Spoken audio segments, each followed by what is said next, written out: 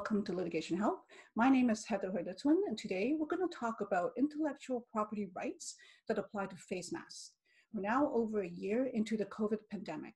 Many of us are used to the drill of getting our mask on when we go out, and some of us who are more entrepreneurial have taken to making masks ourselves and starting a small business. The other day, being the legal educator that I am, I started wondering, what are the laws that are associated with making and selling masks? So who better to ask than my colleague, Tom Kurys. Tom is an intellectual property lawyer at the law firm Wilson Liu LLP. He's practiced IP law in Toronto for over 10 years. Tom is also a registered patent and trademark agent. I'll now pass the program over to Tom. Welcome, Tom. Thanks, Heather. So I'm going to be covering some of the IP issues associated with making and selling cloth masks during this pandemic. And some of you might be wondering whether it's okay just to copy someone else's pattern you find on the internet and start selling masks. So when I'm referring to the pattern, what I'm talking about is on the piece of paper, you're going to have the outline of the different pieces that you need to cut out of the fabric to make the mask. And I'm not talking about the pattern that might be on the fabric. That's a separate issue. So I'm going to start with copyright. Copyright does not protect the process of making the mask. It's just the expression of the instructions. So let's just say you went online, you downloaded or printed a document that lays out a pattern and sets out the steps for making the mask. And maybe you also watched a video on how to do it.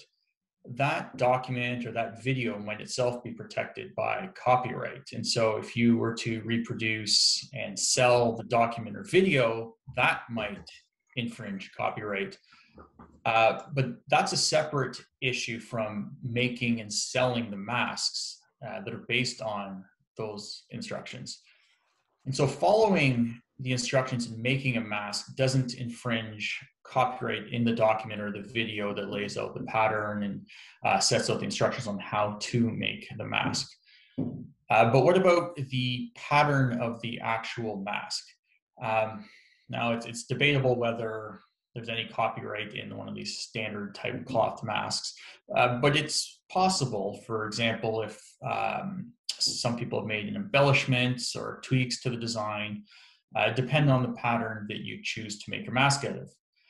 An interesting wrinkle in Canadian copyright law, though, is that if a design is applied to a useful article, which arguably a mask is, after 50 of those are reproduced under the owner of the copyright's authority, it's not an infringement of copyright for someone to then make the 51st, 52nd, and so on. Just to be clear, I'm talking about the pattern of the mask rather than the fabric. So the flip side, though, is that that's where industrial designs do come in. So industrial designs, they protect the original aesthetic features of a finished article. If someone has a particularly unique mask pattern, a unique design, and they want to protect it, it's possible they applied for an industrial design. So just be mindful of that. Another thing to consider is that some people are publishing designs and are giving permission for others to make and sell them. And they're happy to let people make them and then to sell them. So if you have the permission of the owner, then you're not infringing their copyright. Sometimes, though, it's silent on whether you can or you can't. And other times, some people explicitly say that you can't sell the masks commercially. So whether terms and conditions like that are enforceable depends on, among other things, how and when that term was brought to your attention. Did you only find out about it after you made the purchase? It's harder to enforce those terms if that is the case. Obviously, those can be much safer if you just buy from someone who gives you the explicit permission to sell masks from their own design. The last thing I want to touch on is the fabric you choose. And as with patterns, some sellers are going to have terms and conditions that say the fabric is for home use only and not for commercial sale, and the same kind of considerations apply there too. Another thing to be mindful, though, of is if you pick a fabric that has recognizable characters or logos on it, there could be trademark rights in those items, and the owner could argue that you're infringing their trademark rights or passing off your products as authorized products of whatever their brand is. So if you're choosing between fabrics and want to play it safe, pick a simple, generic one and avoid ones where the seller is trying to put limitations on how you can use it. If you're thinking of branding your masks with a particular trademark, I'd encourage you to watch our other video where we talk about trademarks.